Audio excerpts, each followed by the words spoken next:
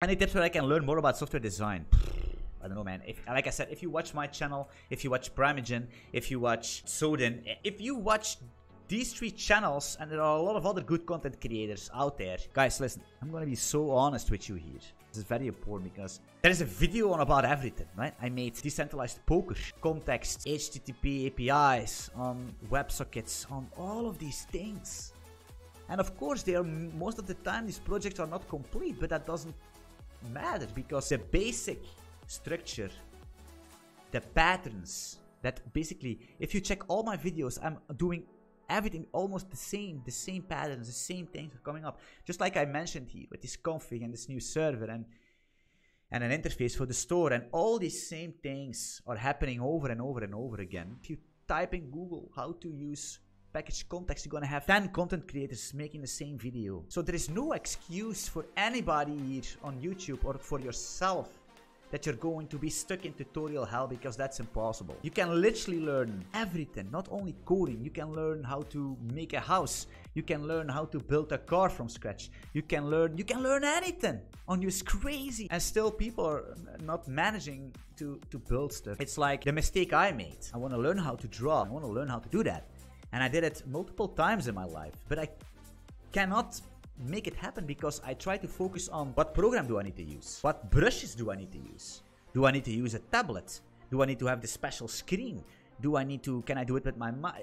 How to use color theory? How to use this? How to use that? I know all of this stuff, but I don't know how to draw basic shapes with just a pen and a paper. I don't know how to draw simple shadows with just a black crayon. I cannot draw a simple bird or a simple dog or a simple house or a ship or something else. I can't. But all these other things I learned. Hours and hours I learned. So I'm actually stuck in tutorial hell, isn't it? No, that's not true. That's because I focus on the wrong things. I don't have the fundamentals of drawing, which is make simple shapes into something that's not a beautiful painting, but it's something that if you hold it 1 meter away, people are gonna see something in it.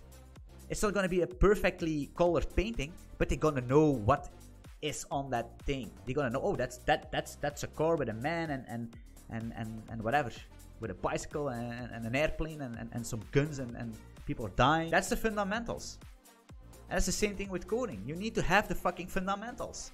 And the fundamentals is not Rust, or the fundamentals is not clean architecture, or Hex architecture, or OOP, and OOME, and Anthony GG. The fundamentals of programming is, I have a fucking problem. I want to solve that. And I'm going to use some kind of a programming language to solve that. And the only thing I can do with this programming language is assign fucking variables. Make a function.